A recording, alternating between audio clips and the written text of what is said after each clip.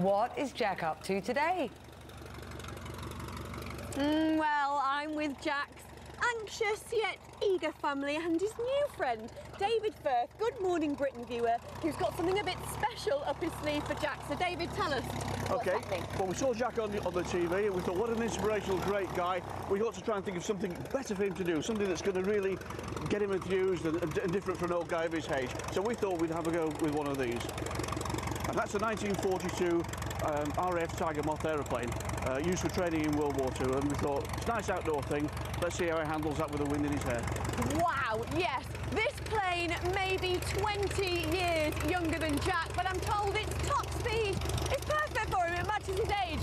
104 miles an hour. Hello, Dick, this is the pilot. He's going to be taking him up in it.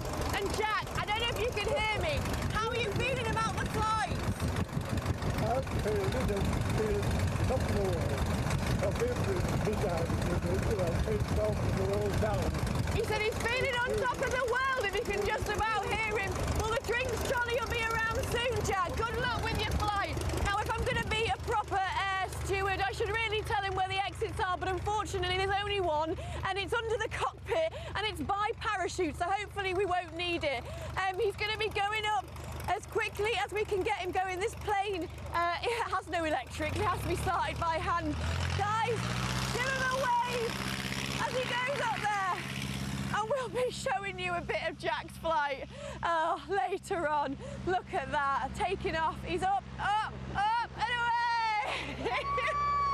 Give him a cheer, guys!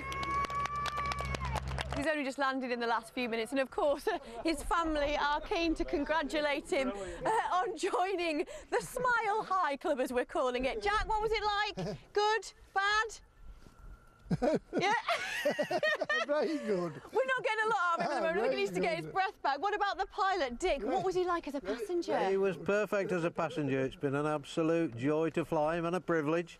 And he chatted all the way around. It was a lovely flight. Oh, I bet he did. Well, we've had a lot of excitement on the ground as well. We've got some of his great-grandchildren here. Guys, can you tell us, what was it like seeing great-granddad fly an open plane like that? Crazy. Crazy. What was your favourite bit? The landing and flyby. There's some good pictures there. The flyby and the landing. He's got some good pictures. I need to speak to Jane, his daughter, because, wow, your dad has driven you bonkers about this for the last few weeks, hasn't he? He has. He's been wanting to do it for months and months. Incredible. My stomach were doing more loop-the-loops than Tiger Moth. We're in the first class lounge here at Arrivals. I've got books, fizz for everybody. But of course, Jack isn't your average pensioner. He's having a cup of tea, but with a tot of whiskey in it, because I think he might need to settle his nerves. You're building up to it. It won't burn you. It won't burn you. I promise. If you can do a Tiger Moth, you can do that. Do you want to grab that? OK, so we're in the first class Arrivals lounge. I told you I'd have my hat on. I just wanted to show you something very quickly to show why that family deserved the champagne. This is the scaffolding they had to build to get him in it. But, boy, was it worth it. Guys, give him a wave!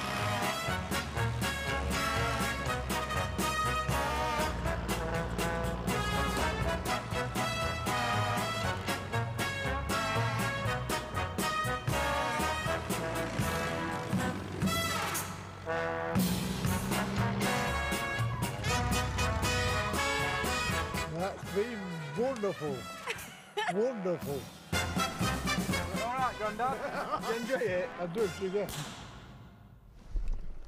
Yeah, it's good flying. Well, I am joined by Jack now because we're all dying to know how he found that flight.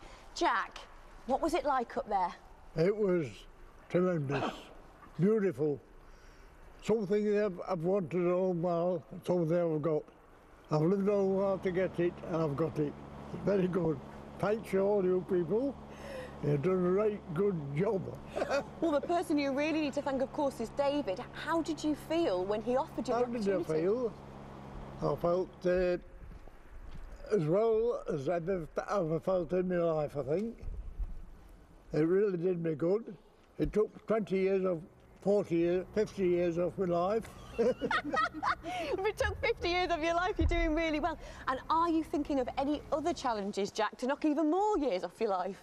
Doing what? Yeah. You're going to do some more challenges. Anything else you've got in mind? I want something exciting. I think about to they dropped me for the rival Olympics. So we need something to plug that gap. They dropped me for that, but this has been better. I just told Tom, I said, you best drop me off at the door while you park the car. Did you sense things were imminent? Yeah. And then I was trying to close the door really quick, and as I got out, I just knew she was on her way. Even that quickly? Yeah. And what were you thinking, Tom? Did you realise it was coming that quickly? Not that quick, not at all. I just You were thought, desperately searching